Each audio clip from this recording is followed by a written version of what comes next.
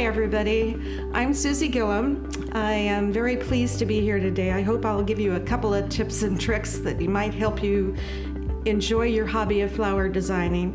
And if you aren't currently a flower designer, then I really hope you get encouraged that some things are just not as hard as they look.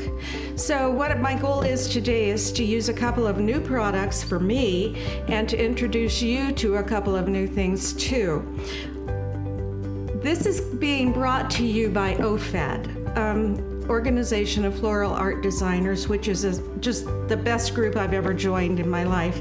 I've been doing flower design for 30 years, and this is the epitome of learning, and I'm really big on learning new tips and tricks, and I really want you to be able to come to OFAD and find out the same thing. You'll leave with an idea that you can do things, and it isn't as intimidating as you might think.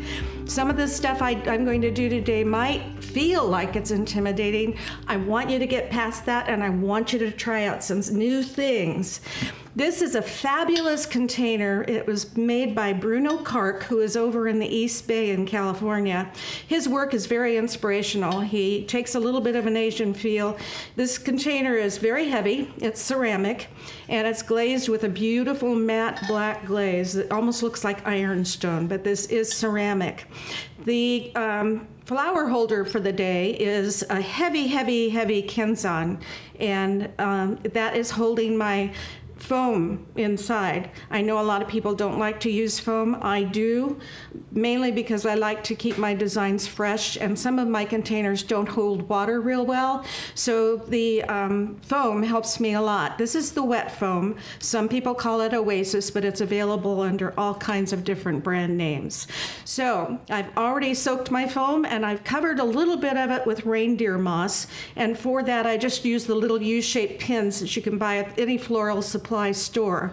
And that just kind of secures it and covers up that foam so it isn't quite in your face. Today I'm going to use a really new product for me, and you'll see it's a wicked plant. This is called Pond Citrus trifoliata, and it is a citrus that is commonly used for rootstock for citrus trees that are being grafted. I was introduced to this with green material that was fresh by Fusako Hoyrup in 2019 at the OFAD seminar. I was enamored immediately. Well, my neighbor found out that he had a citrus tree that had this as the grafted root, and he started to cut it up, and I said, could I have that, please? So he was gracious enough to give me a lot of it, and I treasure it. It's when it dries, it's very fragile. And as you can tell, it is wickedly dangerous. These are just like needle points. I took fingernail clippers and clipped off just the very tip of each one, so now it isn't quite as dangerous to use. And that was really a good help for me. But it is rather fragile, so when you're using it, you do need to be a little careful because the little branches will break off. I'm just going to seat this as deeply as I can in my floral foam, and I'm going to try to do a really nice asymmetrical design for you today. I love asymmetry. I love the balance and the flow and the line you get with that. So this is going to be a relatively simple design. These are Fatsia japonica, and I think a lot of you might have seen this before. It's commonly known as Aurelia, and I have taken the leaf, and you can cut these any way you want, and then they even dry beautifully. When you're all through, you can dry them, and then you can go on and use them, spray paint them, and use them in other designs. So I've cut some ahead of time just because of the time constraints. Don't want you to be sitting here watching this all day. So I'm going to put some of these in. I'm going to look for one that has a pretty good line, cut it on an angle because it'll go into the oasis a little bit more easily. I'm going to just kind of tuck it in there, and I'm using these for two reasons. This branch tends to be very textural. It's busy, and in my mind, I want to get rid of some of that texture. So I'm using these leaves because they're probably going to be really the smooth thing that is in this design. And I think contrast is one of the more important parts of designing. You need contrast to get the interest that you really need to have. And this is something that I'm using, a flower that I very rarely would use in a competition, because this is a daylily. Daylilies are named that because they only live for a day. When about a day is gone, they tend to just kind of waste away. Many times there's another bloom on the stem, which is perfect, but you run the risk of that lily going clear down, and then you no longer have a flower design. So my goal in placing these is to find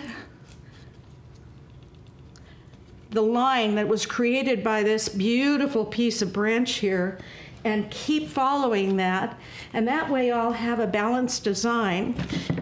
I think balance is one of the most important principles of design and elements of design, because if it isn't balanced, you as the viewer will look at it and have the feeling that you're uncomfortable. Something's not quite right. You might not be able to figure out what it is, but something is off. So what I'm doing is placing these to create a little bit more weight where the design actually goes into the container. And that way it will balance this extreme amount of branch over here. I'm going to turn it around for you for a second to see what I've been talking about. And this might mess up the photography a little bit, but you can get an idea. This one is higher, so it carries your eye up and into the branch, creating a line of rhythm. These are placed in a position that gives it a little bit more weight at the bottom. This is so textural and so big, it's going to give you visual balance that offsets all of this material over on the other side. So, how do we finish this off? I think it could stand a couple more leaves, so let's get a couple more of these leaves that I've clipped. This Aurelia is such a cool, smooth component in the design, and I love to use it. And as I said, I leave it on my bench when I'm through, and it just dries, and then all of a sudden I have more material to use in a dry design. And I can paint it, which is always nice because you always want to change colors. Okay, so this is pretty basic and pretty much done. But there's one thing missing. What would you think it would be? For me, it's contrast in color. I have contrast in texture pretty well, but I want some contrast in color. I often find more pleasure for me when I'm designing to use something that is in a stark contrast of color. And I'm going to use an unexpected thing. These are just purple balls that are on little wire stems, and I've wired them into a cluster. And I love purple and orange. I also adore purple shades with lime greens. It is such a striking contrast that it just is exquisite, I think. And I use it a lot only because of the color contrast. So I'm just going to place these in a position that I think will be really pleasing to the eye. And that's pretty much it. If I were in a competition, I'd work a little harder on polishing up the back. But since we're doing a demonstration today, I'll call it good. So here is my finished design.